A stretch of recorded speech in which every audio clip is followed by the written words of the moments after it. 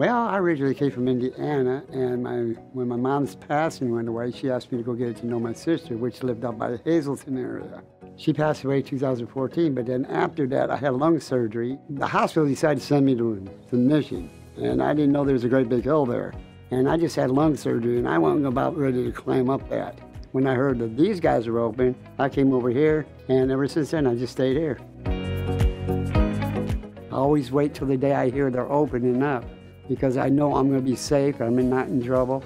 And these guys always help me out, the YMCA, giving me that support along with everybody else. And that's why I am where I am today. I hear a lot of people saying they're worried, I hope you're safe. Well, you can change that. This is a very important thing, that if they could do this, this is their way to help.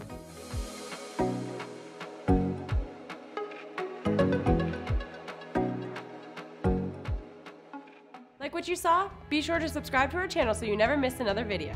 To see more of the Peak TV, check out our website, subscribe to our YouTube channel, and catch us on WFMZ Channel 69.